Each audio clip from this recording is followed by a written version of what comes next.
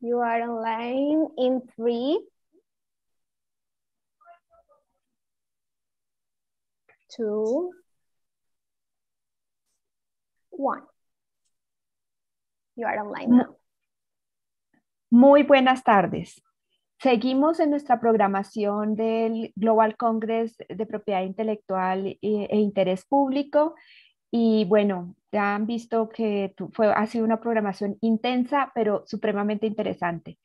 Para el día de hoy y como una de las conferencistas principales, tengo el gran honor y placer de presentarles a la profesora Ruth Okediji.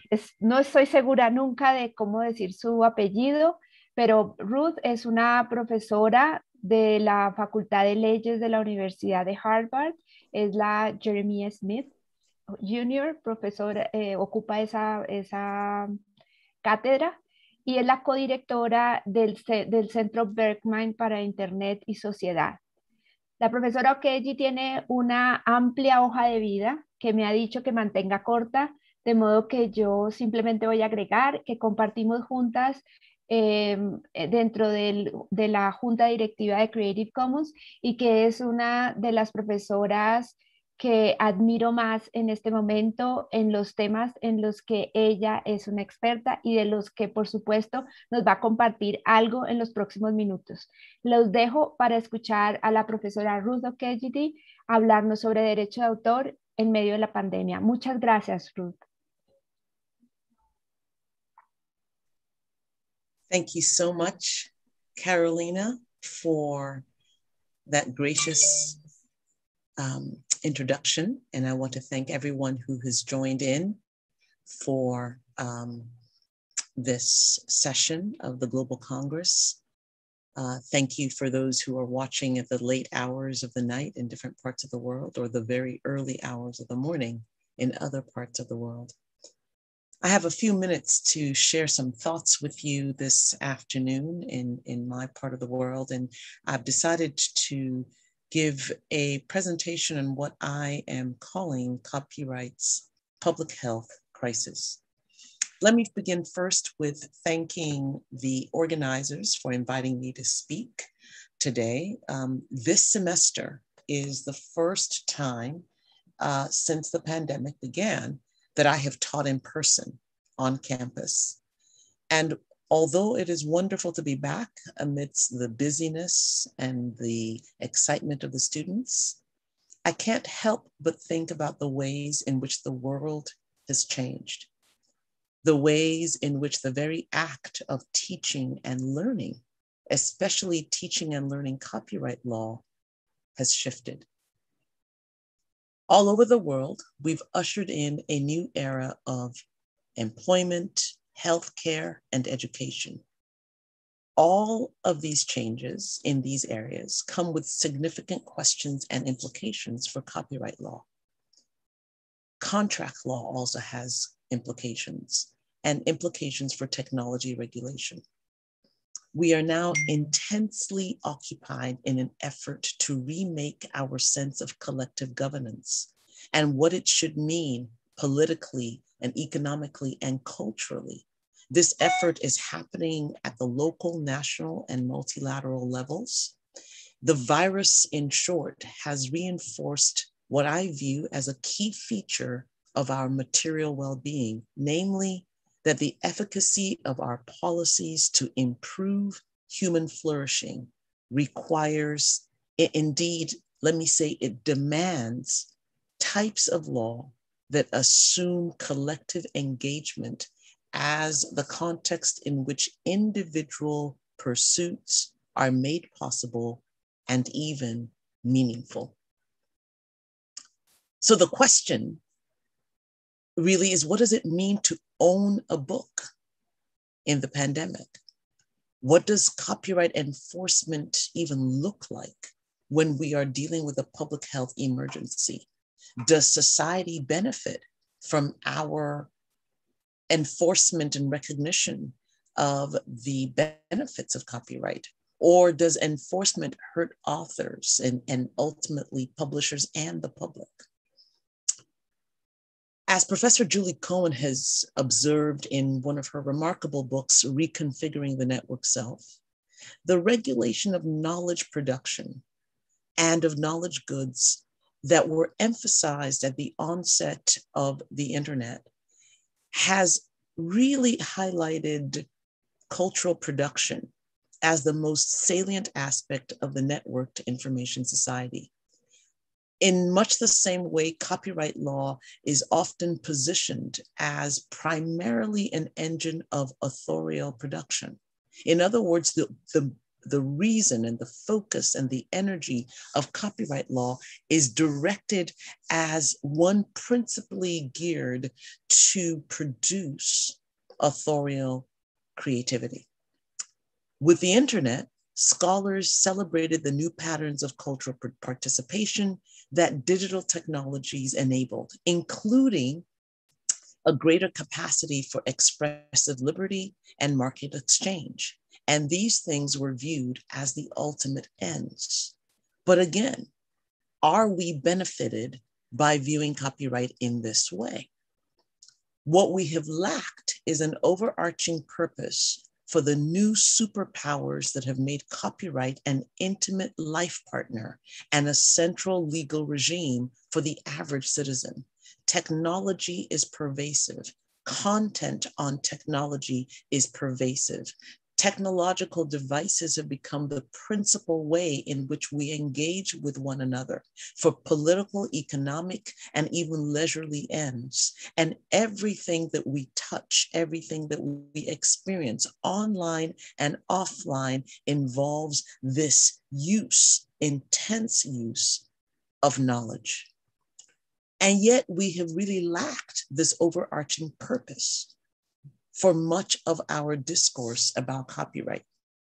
And if we're going to give copyright superhero powers, if copyright is going to be like a Superman or a Wonder Woman, then what every superhero needs is a villain. In fact, it's the villain that makes the superhero. Every villain's destructive ideas and intentions are what give definition to why and how a superhero's powers must transcend and redeem the good of all people. So if copyright is a superhero, what's the villain? What's the villain that defines and limits and conscribes what copyright law should look like? I want to suggest here that the overarching purpose of copyright law is to produce a society of individuals that are fully capable of active engagement as users and contributors, active engagement in the cultural, social, and economic fabric of their defined geographic space. In other words, copyright is an enabler of social formation and not a disabler of social formation. Copyright is an enabler of political and cultural identity and not a disabling tool of the very things that make us a public. So how do we get to this place? How do we get to this place where we view copyright law as a tool of social and cultural formation? Because copyright as we know it today is primarily an architecture of control. Copyright controls creativity. It controls access. It controls distribution. This was, of course, not the original incarnation of copyright law. And as Article 7 of the TRIPS Agreement suggests, copyright law, as with other intellectual property law, has a public purpose, has a set of objectives that are intended to drive us to this idea that we live in a collective environment, and that the nourishing and progress of that collective environment is what constitutes public welfare and the public good.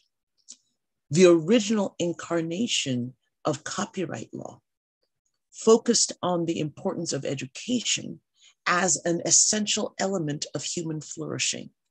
And over the years, we have adapted and shifted this view of copyright law. And in my view, this idea of balancing between creators and users has become a challenge. And it's a challenge because we now have an anemic, impoverished view of the ecosystem in which copyright superpowers are supposed to work. You see, prior to the pandemic, the activities of users and creators and intermediaries were, to quote Professor Cohen, detached from material and geographic contexts.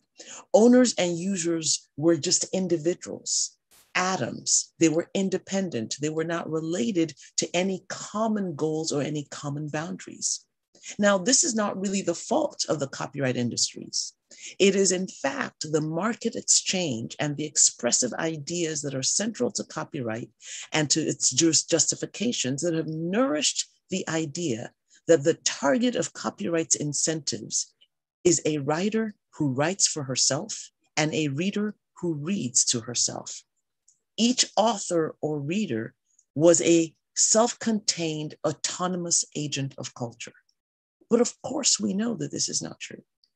We know this because even Article 8, which expresses principles of the TRIPS agreement, makes very clear that things like public health and nutrition and other areas of the public interest in sectors that are of vital importance are supposed to be taken into account when we design national copyright law.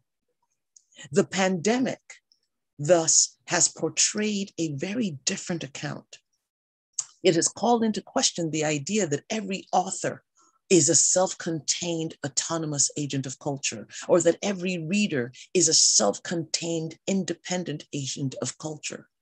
It turns out that the productive economy requires communities of people with wide access to the tools of learning, the tools of experiencing, and the tools of speaking in order for progress to really happen. To advance the public interest, we require whole communities or the institutions within those communities to have access.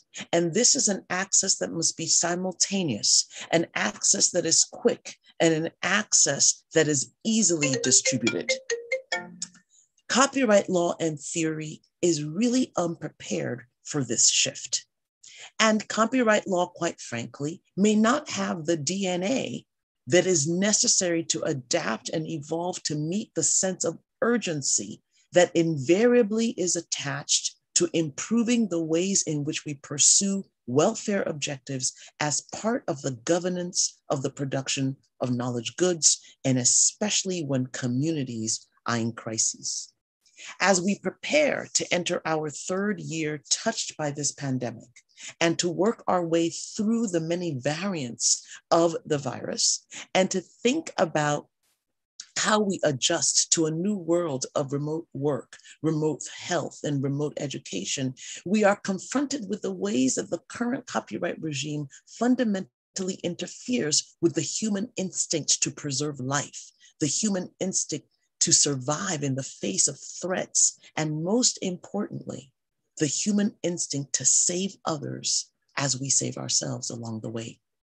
It turns out that copyright law may be an incomplete and incompatible legal tool to govern welfare goals under conditions that demand progress, notwithstanding risks and hazards that surround us. Let me provide just a few examples of the level of crisis and urgency that are related to the public welfare challenge of copyright law. As of April 2021, UNESCO reported that 90% of the world's enrolled students have been adversely affected by the pandemic. And it's unclear when limitations that have interfered with the education of children will fully be lifted.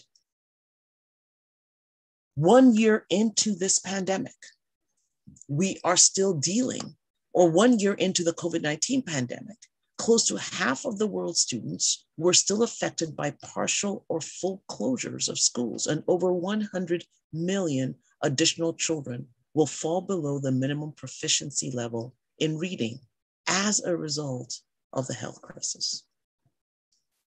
Is it unquestionable? Can we deny that there is a crisis, a public health crisis in copyright?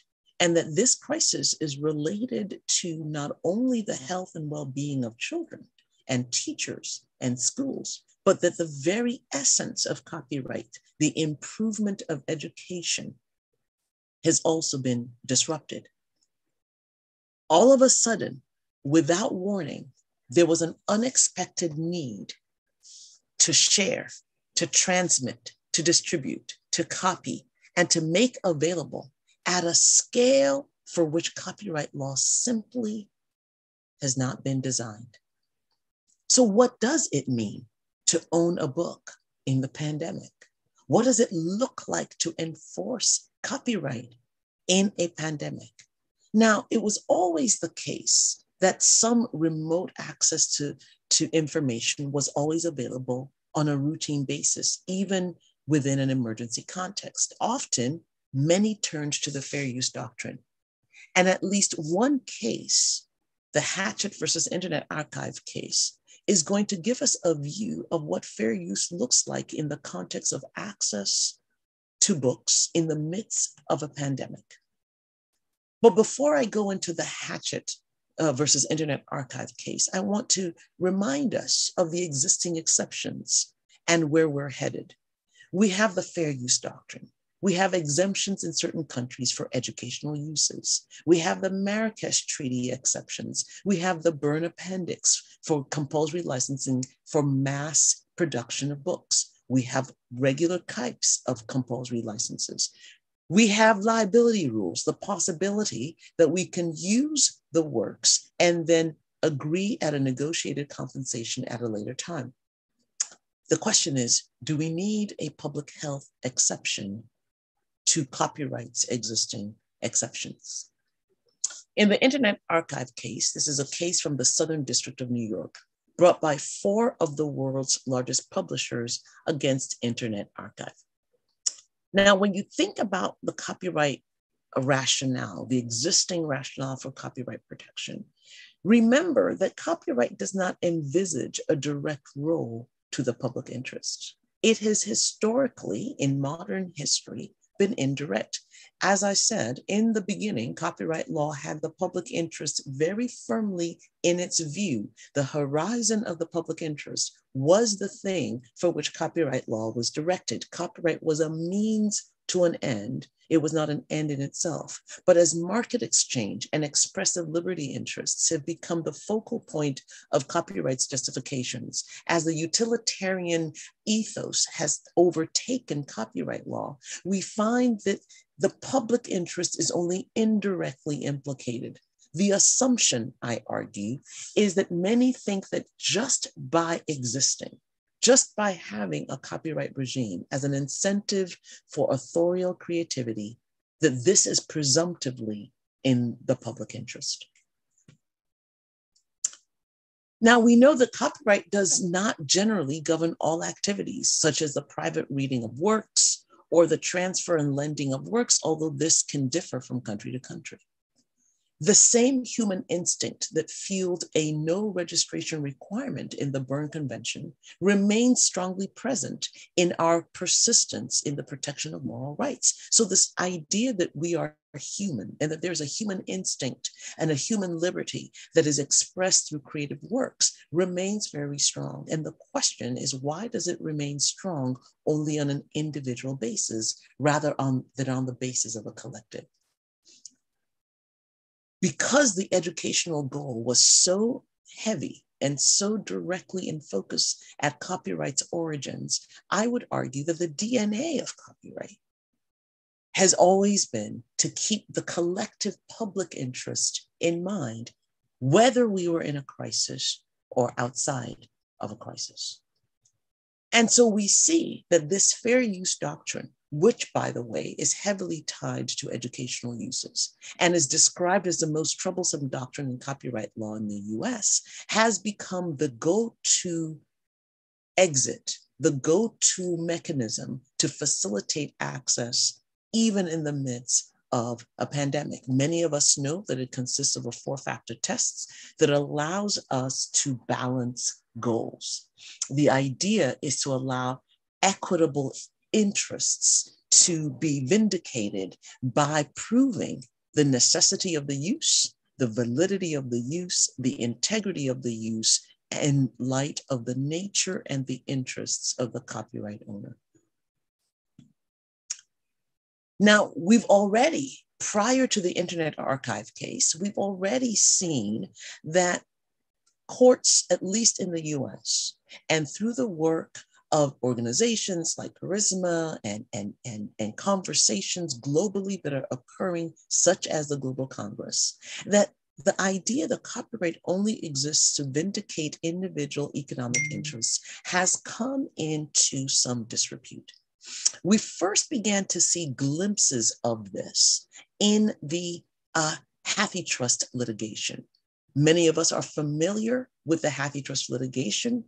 In that case, the court ruled that the doctrine of fair use allows libraries to digitize copyrighted works and permit full text searches, and in particular, to allow people with disabilities to have access to those works. Now, to me, this is where we began to see the origins of a public health exception to copyright. The fair use doctrine, the court said, is without question available for the work that the Hathitrust library was engaged in. The court said, the judge said that although I recognize that the facts here are without precedent, and this just made so much sense to me as I recalled the kind of pandemic circumstance in which the Internet Archive case is emerging. The court there, the judge, basically said, I cannot imagine a definition of fair use that would not encompass the transformative uses made by the defendants in this case, and would require that I terminate this invaluable contribution to the progress of science, the cultivation of the arts, and at the same time, ignore the ideals espoused by the Americans with Disabilities Act. When you just look at what the judge said in the Authors Guild case, first, the judge acknowledges the unprecedented nature of the case in front of him. This was a case about scale. This was not an individual photocopying, scanning, or doing one thing at a time. This was mass reproduction at scale. And we began to see, as the court said, we can't imagine a definition of fair use that doesn't encompass this kind of activity. And my view is that that language and the court's genuine and profound discomfort that copyright law would ignore or diminish or remove the possibility for people who are disabled and others who may have difficulty accessing materials, the copyright law would be content and satisfied with a world in which a discrete group of disadvantaged people might not have access. The court could not imagine a legal regime that would facilitate that. And so fair use became the exit ramp. I think it's important to see that the Authors Guild decision was not just a decision about fair use. And this is my argument this afternoon, that this was a decision pointing copyright back to its public welfare horizon. It wasn't just about individual users, but it was about a society in which certain people would not have access to the very essence of what was necessary to make them productive individuals and flourishing citizens within our society. And one of the concerns that I have about describing this as fair use, rather than seeing this as an integral part of copyright's architecture, is that exceptions, including fair use, can merely be a way of shaping conduct along lines beneficial to authors and owners rather than beneficial to the public.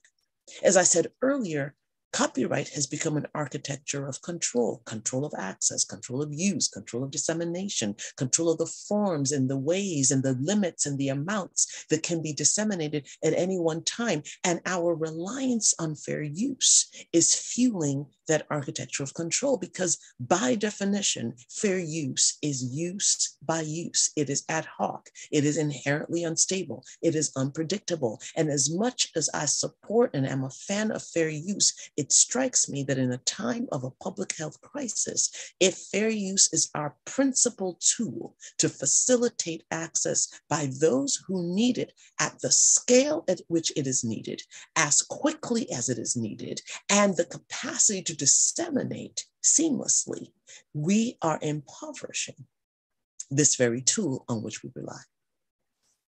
As Professor Cohen notes, networked information technologies mediate our interactions and our perceptions. They affect the ways in which we understand our own capabilities and our relative boundedness. And so if we are depending on an ad hoc tool or a tool useful principally in ad hoc situations, use by use, are we not in fact failing to understand the ways in which fair use, as an exception at a time when massive access is required, might reinforce our boundedness? Let me give an example. Within the context of ensuring access to education during the pandemic, there are really three major ways in which we justify fair use in the educational context. We think of fair use with large individual students or individual teachers using the materials. We think in the context of face-to-face instruction and sometimes even in virtual instruction. In essence, these exceptions have been negotiated, and we find ourselves teaching in the classroom. We find students learning in the classroom having to fit their teaching and fit their learning to these particular expressions of fair use in the educational space. Exceptions allow for the use of a work without requesting permission, but they define a limited range of ways in which we can do it. And many times the range of ways in which this can be done are inconsistent with this vision that we saw begin to be articulated in the Hathi Trust decision. Fair use balances the interests of users and owners. It does so in discrete and important ways, but nowhere in there is the public as a collective reflected. That balancing between users and owners assumes only two groups of people, and that individuals fall in either one category or another category. It does not envisage, nor does it depict, a society in which we have users, owners, and a collective that must cohere within a democratic environment. Fair use balances these interests. It assumes disparate rather than a collective interest in access to copyrighted works.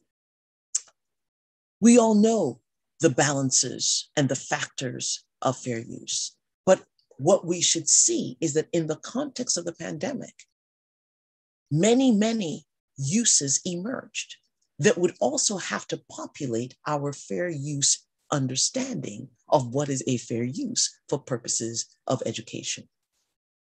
The Copyright Clearance Center provided a list in its report that print photocopying vastly increased because students lost access to materials in the online environment.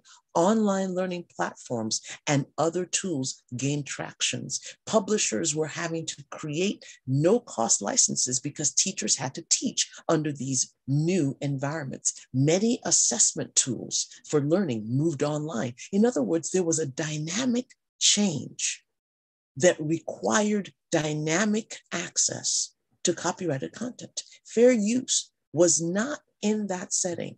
Being indeterminate, being ad hoc, being individually focused was not going to be the most robust way to obtain access in the moment. Determining whether a particular use is fair is heavily fact dependent. We know this. And the same activity might be fair use in one day, but not fair use in another way. It might be fair use in one jurisdiction. It might not be fair use in another jurisdiction. A teacher might need to photocopy her article for student distribution, but if she asks for those copies to be made by a for-profit photocopying business, it might no longer be fair use. In other words, we find that fair use stability is not something that educators could rely upon in the context of a scaled up need for access. I think it's critical as we begin to look for what happens in the outcome of the Internet Archive case, to consider how we think about the ways in which, in the context of an emergency, a public health emergency that by definition limits human contact, how do we respond to the needs of educators and the needs of institutions who must adapt the educational environment in its dynamism, in its creativity? How do we diminish the inequalities that COVID-19 exacerbated during its height in the context of education? The urgency with which schools needed to pivot to online learning, many argue, led to short-term lack of compliance with copyright. And many describe these as tolerated infringements. I think we need to think about whether these are tolerated really, or whether in fact copyright anticipates and is justifiably protective of the kinds of uses that occurred in the context of the pandemic. Now, already in December 2020, the World Intellectual Property Organization met for the first time during the pandemic. It convened the 40th session of the Standing Committee on Copyright and Related Rights. And really the most important thing that happened during the SECR was this push for copyright rulemaking to address these diverse and critical needs in the context of the pandemic. Some argued that the pandemic has shown more clearly than ever that copyright can stand in the way of libraries and of schools and of teachers and of cultural heritage institutions from properly operating. Copyright exceptions that currently exist, they argued, do not meet these needs. Now, before the pandemic, there was already a trend towards digital and cross-border access and use of copyrighted materials, but these uses were not codified. They were not deemed to be at a scale high enough to justify rulemaking until the pandemic, of course, that emerged. Those conditions have clearly shifted. And it is now the new reality that institutions all over the world are opting for remote and hybrid forms of educational delivery, research access, and the dissemination of knowledge. And it is clear that we may never go back to the way it used to be. So what is fair use going to look like in a context such as this? This case, the Internet Archives case, turns on many issues that I've already touched on in this lecture. It was brought by 4 major publishers who filed a lawsuit to stop the Internet Archive from digitizing and lending books to the public. And these publishers demanded that this nonprofit library destroy the 1.5 million digital books that it had made. What is at stake in the Internet Archives case is important. It is, of course, the task of libraries to make works available to the broad public. The model is the basis of a practice, this owning to load or own to load, which has been something the libraries have been doing in order to ensure that once books are digitized, there's some sort of controlled lending. The digitization of physical books, lending them on a one-to-one basis, controlled digital lending. Now, this was at the core of the National Emergency Library Initiative, under which the Internet Archive unilaterally made its collection available for unlimited borrowing during the pandemic. The temporary collection of books that were available were about 4 million. Many were in the public domain, but it really was that students and independent scholars could come and feast at this table of knowledge. publishers objected. They were not on board with this initiative. And they compared the Internet Archive's efforts to the world's largest pirates. And they want damages for infringement. They want the scanning program shut down. They want the allegedly infringing scans destroyed. Now, let me just say, for those who may be curious, this is roughly equivalent to a medium-sized library. The New York Public Library, by comparison, holds 21.9 million books and printed materials and 178 million ebooks, roughly, according to data that may be a little dated now. So when you're talking about what the publishers want destroyed, it is the equivalent of a medium-sized library. What's more is that the publishers are hesitant to sell ebooks to libraries. This is what's ironic. They're hesitant to sell ebooks to libraries, insisting instead on a temporary license. And we understand and we know this pre-pandemic that this was the way. But libraries historically have always been central figures in the copyright ecosystem. It was never copyright versus libraries or copyright versus librarians. In fact, libraries have always had the right to buy and to lend books, which is the core of their mission. So why stop now? The Internet Archive wants to buy ebooks, but can't buy ebooks under the new business model of publishers. It wants to lend single copies of works to all, but can't under the new business model. And so this lawsuit, many supporters argue, is a suit to stop learners from accessing the millions of digitized works that are available in their library. Now, in its defense, Internet Archive has raised fair use. The question is whether or not controlled digital lending is within the fair use orbit or external to it. In other words, should controlled digital lending work in an environment in which fair use parallel works with it, or works with it in parallel?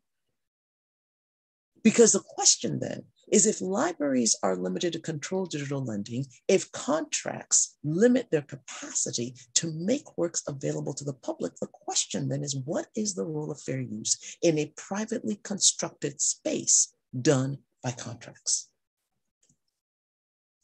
These constraints facing libraries are crucial, but they're crucial not just because they become bottlenecks of access for the public. They're crucial because they eliminate an essential party in the copyright ecosystem, namely libraries. Libraries are not just collectors of knowledge. They're not just reservoirs for books. Libraries are institutions that reflect a convergence of the public good. It is in libraries that we share books, that we learn a world in which we can communicate as members and citizens of a democracy along similar lines. Libraries are core, not because they hold books, but because they point us to them. The pandemic has caused massive disruption to our modes of living, forced the closure of schools and libraries and museums and other public interest institutions. During the same meeting at WIPO in December 2020, there were calls for the SCCR to adopt the Doha Declaration on Trips and Public Health, and to say that exceptions for libraries, for users, ought to be consistent with the TRIPS Public Health Declaration, the Doha Declaration.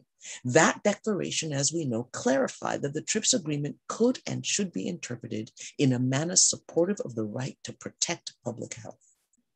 But I want to go one step further, that the Doha Declaration certainly, like Article 7 and like Article 8, points to the capacity to make laws to support public health by making it possible for education to continue in the midst of a public health crisis.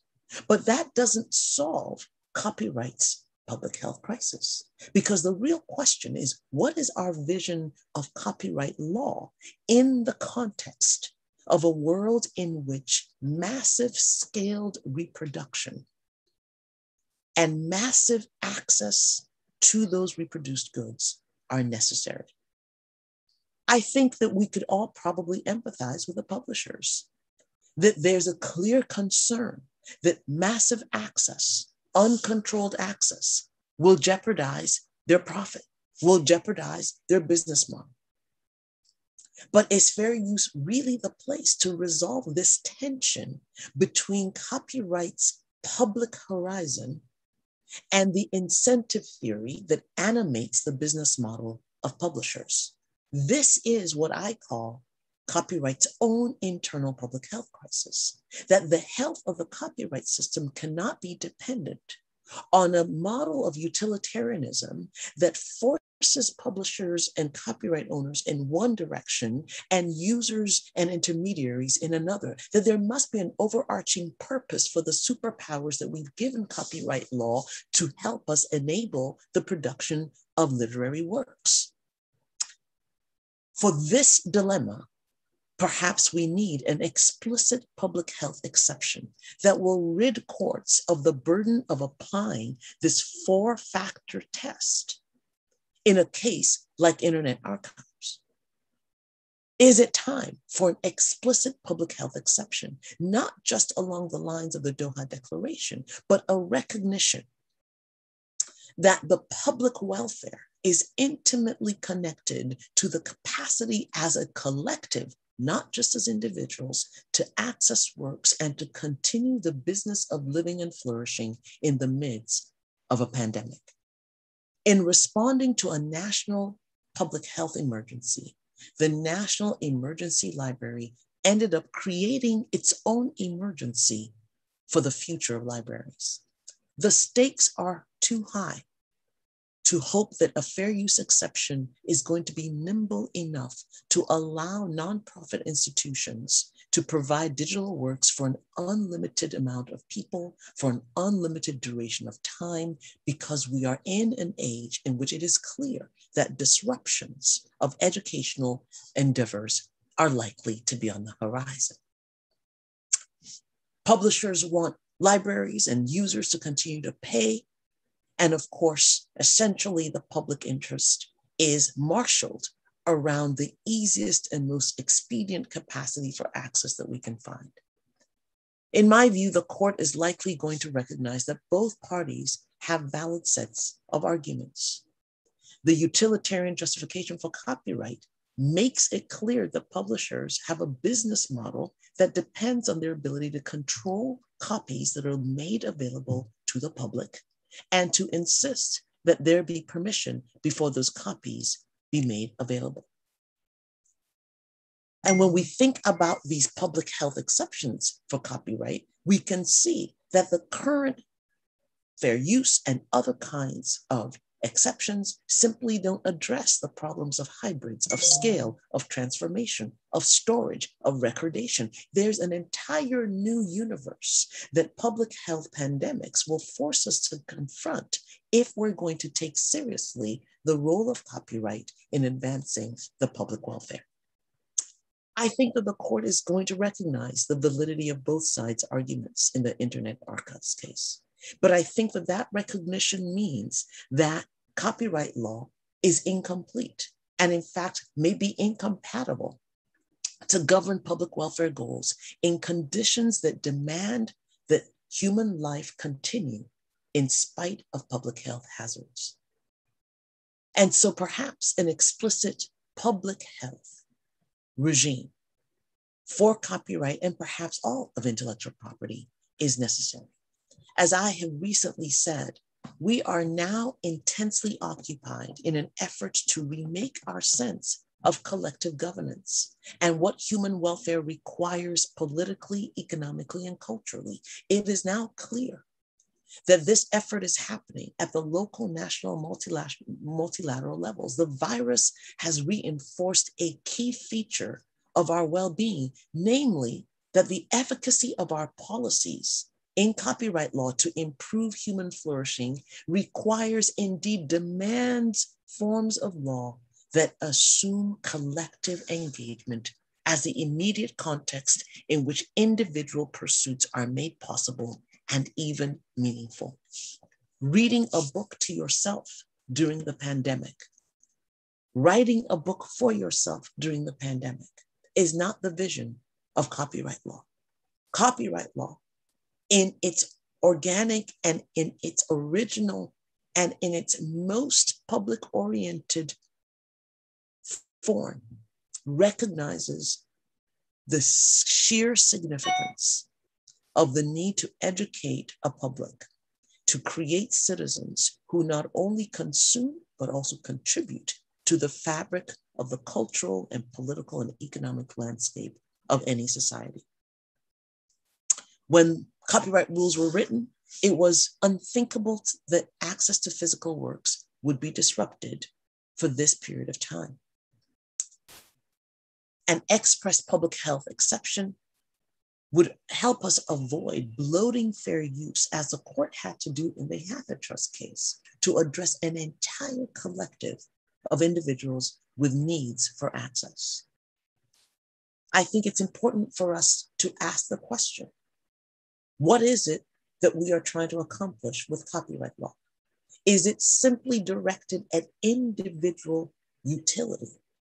Or are the stakes such that we recognize that the law has an opportunity to provide adequate notice to publishers, to users, to the public institutions to meet us at this most unusual moment? Because as I argue, the variety, diversity, and the scale of need for access to cultural goods is too high for fair use to bear alone. And at the end of the day, it is a collective access that makes possible this thing called public welfare.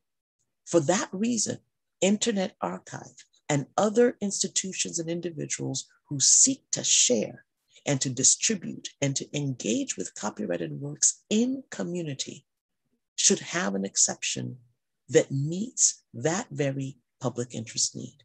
Copyright's answer to the eternal question of who is my neighbor? Who am I going to help in the time of an emergency pandemic?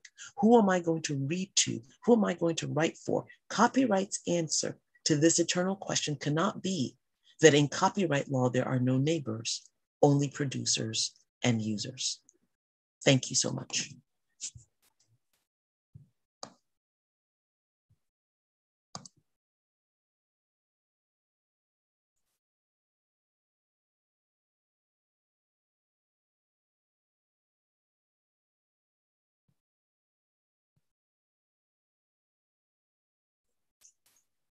Carolina,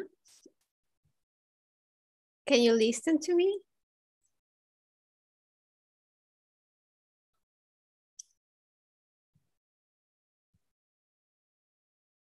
No sé, es que no la logro.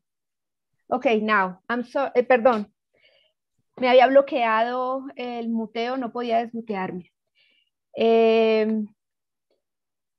Profesora Ruth, muchísimas gracias por esta inspiradora conferencia. Realmente estoy todavía pensando un poco por dónde dirigir las preguntas, porque fue como un montón de conceptos, de darle la vuelta a la forma de pensar el derecho de autor, supremamente interesante. Llevo un tiempo pensando en mostrar una imagen alemana del siglo XIX, en la que en esa imagen aparece la figura de una joven mujer, pero también la figura de una mujer vieja. Cuando uno mira la imagen, lo que ve es a la mujer joven. Debe concentrarse un poco y ve también a la mujer vieja. Ese ejercicio me ha permitido explicar muchas veces que el derecho de autor en la primera mirada es un tema de proteccionismo individual, pero que en sí mismo carga la idea del interés público y de lo colectivo. Yo lo veía así, pero el relato que usted acaba de hacer coincide con esa expresión. Mi pregunta sería, ¿esta comparación funciona bien en fair use, pero es todavía más urgente en países como el mío y en regiones, la mayoría del mundo quizá, donde el fair use no existe? ¿Cómo, digamos, cómo podemos analizar ese dilema del que hablabas? Si lo hacemos desde las excepciones y dejamos de lado el fair use, ¿funciona igual?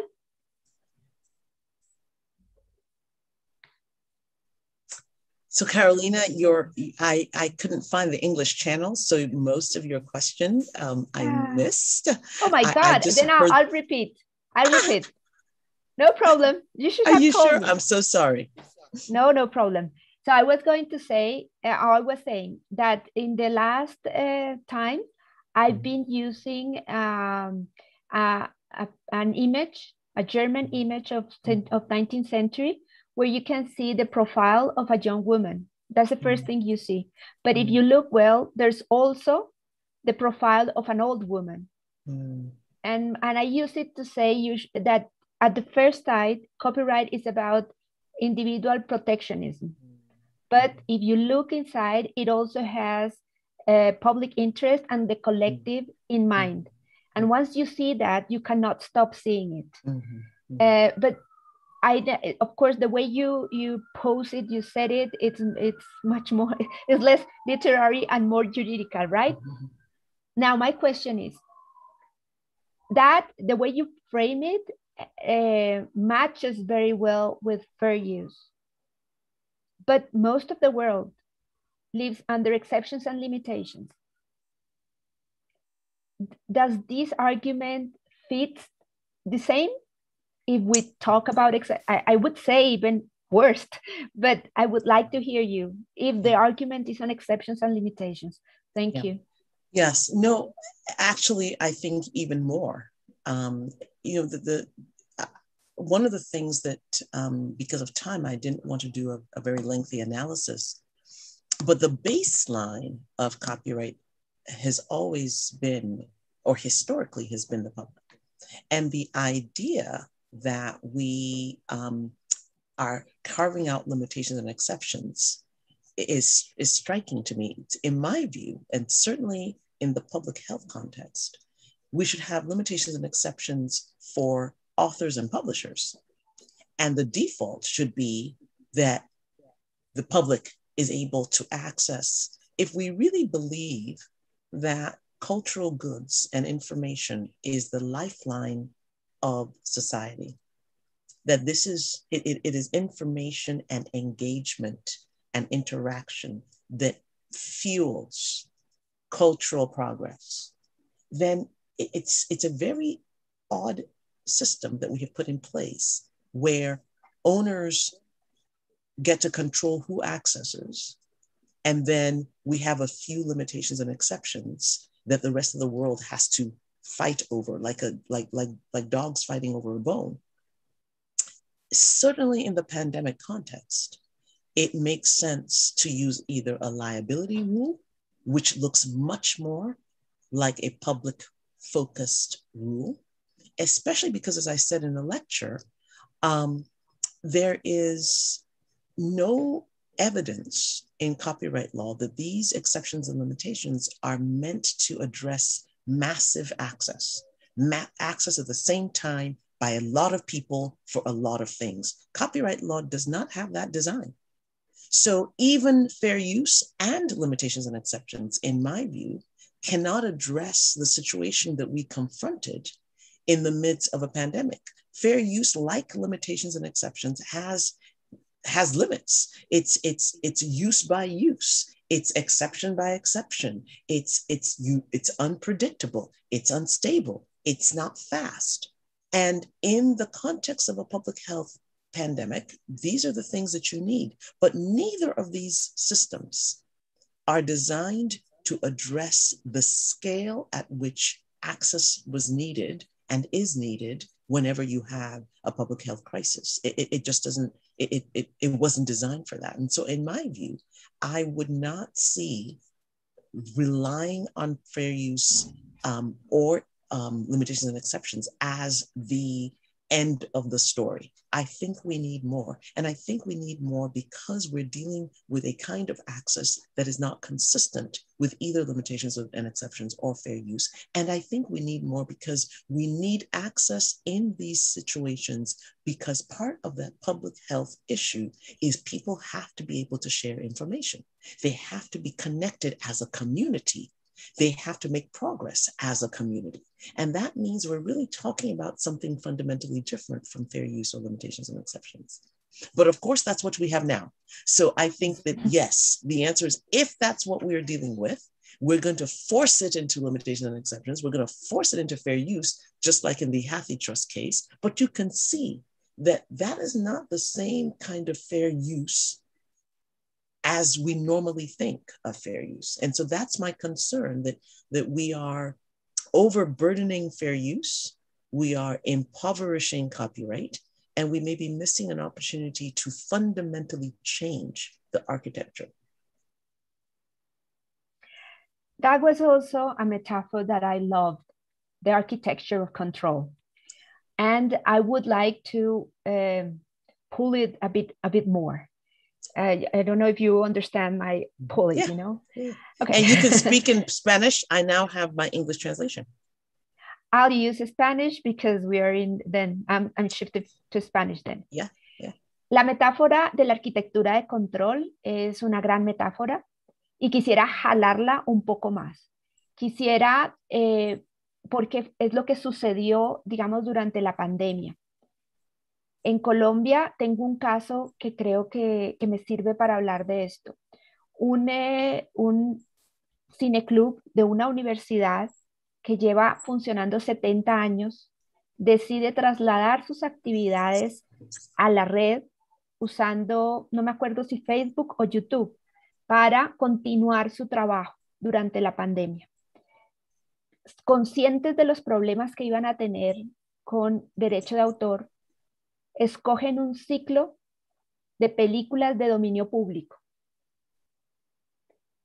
Y el streaming se los cortan por violación al derecho de autor. Luego, escogen unas películas colombianas y una conversación con productor y director. Tienen los permisos. El streaming se los cortan por derecho de autor.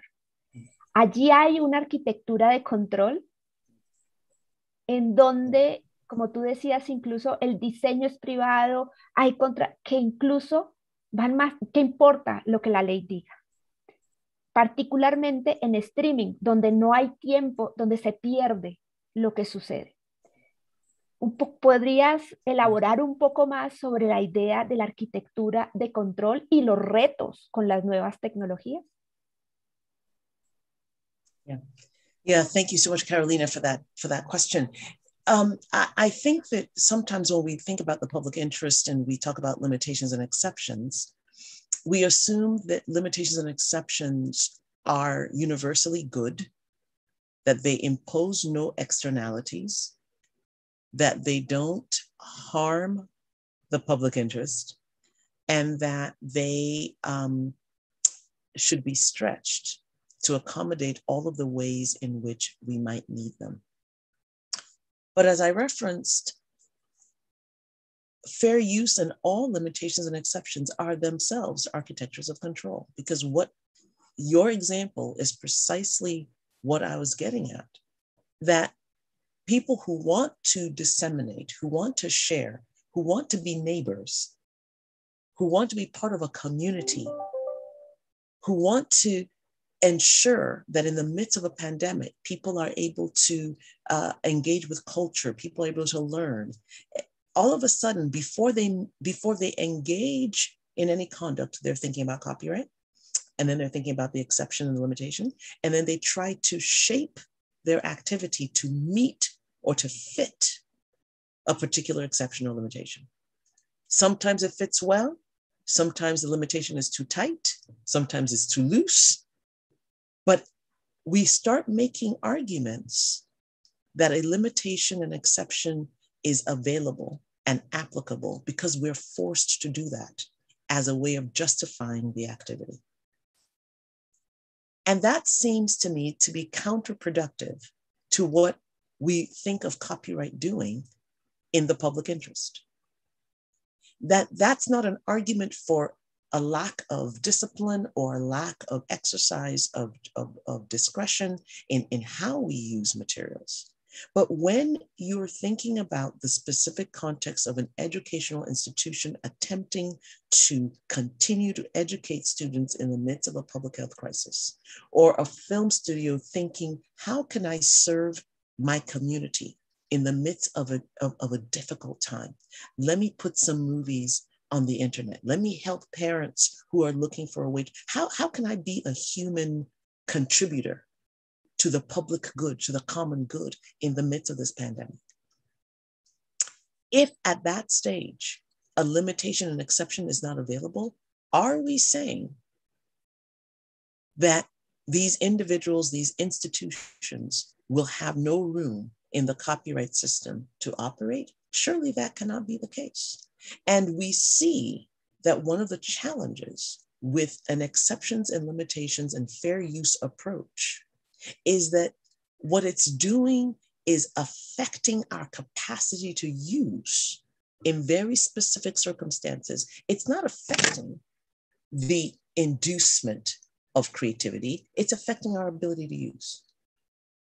And so my view is that we need a mechanism and a regime that addresses the level and the intensity and the speed with which decisions are made within communities who are serving the public because of the conditions that have been imposed by COVID-19 or any other pandemic. Can you imagine that you are FaceTiming and you want to show pictures on FaceTime to your grandchildren in order to keep them busy during the day because school has been shut down? Are you going to stop and call Copyright Clearance Center to get permission?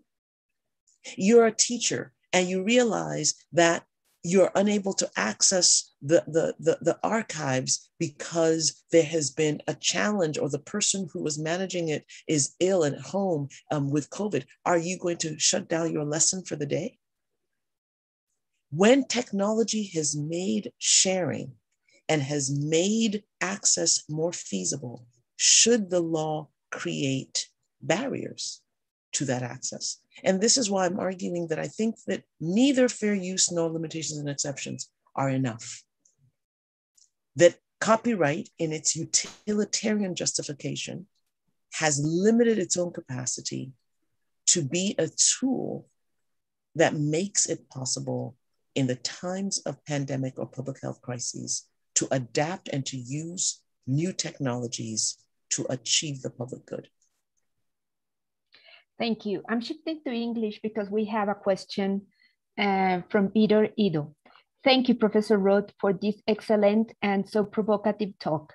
Would a compulsory license mandatory sharing of copyrighted materials be an alternative or a de facto public exception, especially in the context of materials for research, that is to say, COVID-19 technologies, for example? Yes, I don't think that there's a single bullet. My own view is that a compulsory license or mandatory sharing exception may be a long time in coming. It would be negotiated ex ante, which means we are reverting back to the same architecture of control that is a problem today. When I talk about a public health exception, I really mean that. I mean a suspension of the assumption that you cannot use the work, and instead an assumption that you can use, that you can share, that you can facilitate access, and publishers have to prove an exception to that default. I think that something that allows both qualitative access, dynamic access, justified access makes more sense, because then we at least diminish the tendency to control how people are going to respond to the need to continue to have information in the midst of a crisis. The reality is no one could have ex ante negotiated all of the different things that were needed in order to be copyright compliant during the pandemic. I mean, there was sharing, there was performance, there was translation, there was hybrid, there was in and out. I mean, it was quite something. Every day depending on where you were teaching, what part of the world you were in, you didn't know what materials would be available, what would not be available. And so to me, the idea that we can ex ante negotiate the boundaries of use in the context of a pandemic, I think is unlikely to be realistic and will just return us to a feature of the copyright system that is still problematic in my view today. Now, that's not to say that we can't do other things in addition to a public health exception. I just think that we need something that flips the baseline to one where access is the presumption and not the exception. Thank you very much. So there's another one by Teresa. Thank you for an interesting and thoughtful lecture. In your view, does WIPO provide the best forum opportunity to take discussions on these issues forward? I will add, or is there any forum, any other forum we can address? I'm sorry we're keeping you a few more minutes, but everybody is glad doing so. So I will keep you a few more. Yeah. Please go ahead. Yeah, I think that WIPO has to be involved. I'm not sure that WIPO is the best place to do this, in part because if you look at the WIPO treaties, we do not have any WIPO treaty except the Marrakesh Treaty, but no general intellectual property treaty has the kind of preamble and the kind of objectives and principles and established jurisprudence that we already have in the WTO. And so if we're going to build on the foundation that's already there, we may find that the WTO is a more hospitable environment in which to do so. I do think that WIPO can play a role and WIPO should play a role. And many times the discussions in WIPO are helpful in framing the question for the WTO. It's just unclear to me that WIPO is going to play a major role in this setting because the political dynamics at WIPO, I think, make it harder. And its history as an institution whose constitution is committed to the strengthening of intellectual property rights. I just think that the DNA of the organization is not as suited for the kind of considerations that a public health exception might require. The WTO has many, many analogies, many, many analogs to this. We have many exceptions to trade laws. This is an environment in which exceptions and independent regimes for health, the PTS, the PSP, the phytosanitary measures, we have Doha. We just have a culture in which there's a recognition that flexibility at the national stage is necessary for public health reasons. And I think that may make me tilt a little more slightly towards the WTO. So a final one, I hope. How can we take advantage of the momentum brought by the pandemic and avoiding that the back to normal will justify the commonly use of copyrights? We are assuming that the risk to create a specific standards that would be only useful in exceptional circumstances or contexts. So how to make these changes the new standards? Excellent. That's a great question. And it's one that I have, that concerns me quite a bit. So thank you, whoever asked that question, because Guillermo Rodríguez Corredor. So I think it's really important for us to recognize that this idea of one type of copyright fits all situations should just come to an end. I do think that we need a very clear regime for public health pandemics, because those are situations in which everybody has to stay home. We're communicating almost exclusively through machines, and there aren't really many options for anything else. But I also think that what we're dealing with fundamentally is a reorienting of copyright. That in order to create an explicit public health exception for copyright, we need to recognize that copyright as it is currently justified makes it difficult to accomplish the kind of community and collective goals that education, health, cultural participation, civic democracy requires. And to me, that means that we have to begin to do what the judge did in HathiTrust, and to say, we cannot imagine a world in which copyright law would actually prohibit a library like Internet Archives from making works available during an emergency. What kind of world is that? We can't imagine a world where the only way to use copyright is one by one, on a one-by-one basis. And I think that once we begin to back away from these individualistic ad hoc determinations of exceptions and limitations, we force a reorientation of copyright law in its entirety. We have to begin to think about what is it that makes it possible for copyright law to be legitimized as a tool of protection and not a tool of dissemination. That fundamental issue has to be on the table, and it has to be one that allows us to reframe the question and reframe copyright's orientation to think about distribution, participation, collective engagement as part of what the system must and can do if we are to take public welfare seriously. Muchísimas gracias, Ruth. Muy amable por acompañarnos, por haber aceptado la invitación este año. Yo espero que el siguiente Global Congress sea presencial. Este tendría que haber sucedido en Cartagena el año pasado, al lado del mar. Pero bueno, estamos desde nuestras casas y te agradecemos muchísimo que nos hayas acompañado. Creo que es una conferencia para seguir pensando. Yo al menos me quedaré pensando en si un cambio de paradigma como el que propones se ha dado y existe algún régimen jurídico que en el pasado haya hecho esa voltereta. Sería muy interesante aprender del tema. Muchas gracias, Ruth, y por favor te dejo para que te despidas.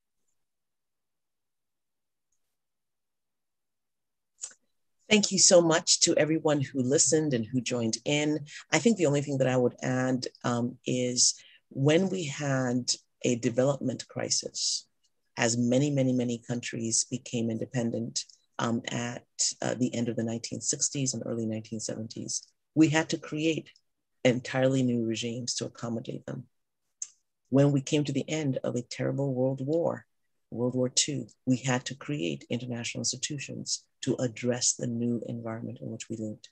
It is not impossible, it is not implausible, and it is not infeasible or impracticable to imagine copyright returning to what it was meant to do, to promote progress, to advance both individual and collective well-being. And in the end, copyright will remain true to itself if it can do that, regardless of the conditions in which we live.